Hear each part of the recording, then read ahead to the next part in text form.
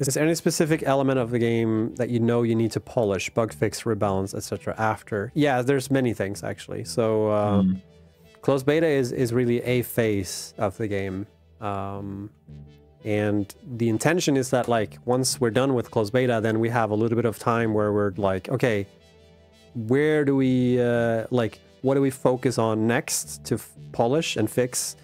Or are there any things we need to change, like not drastically, but like is there anything we can change that is based on the feedback and stuff like that? So there's definitely there's gonna be a big solid chunk of time where we just bug fix and polish as much as we can. I